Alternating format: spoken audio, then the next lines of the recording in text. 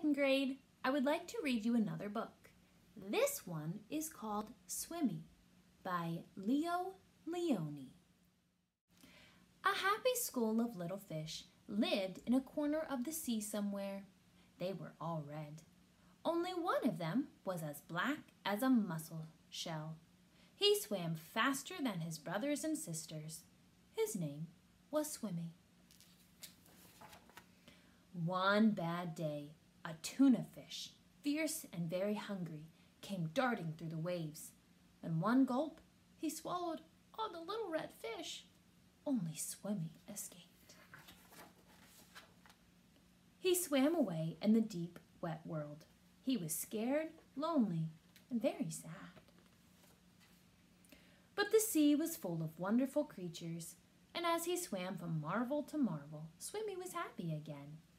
He saw a Medusa made of rainbow jelly, a lobster who walked about like a water-moving machine, strange fish pulled by an invisible thread,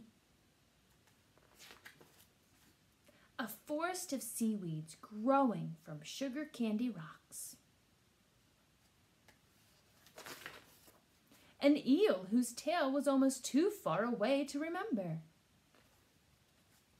and sea anemones who looked like pink palm trees swaying in the wind. Then, hidden in the dark shade of rocks and weeds, he saw a school of little fish, just like his own. "Let's go swim and play and see things," he said happily. "We can," said the little red fish. "The big fish will eat us all." "But you can't just lie there," said Swimmy. "We must think of something." Swimmy thought and thought and thought. Then suddenly he said, "I have it! We are going to swim all together like the biggest fish in the sea." He taught them to swim close together, each in his own place. And when they had learned to swim like one giant fish, he said, "I'll be the eye." And so they swam in the cool morning water and in the midday sun and chased the big fish away. I hope you enjoyed my reading of Swimmy.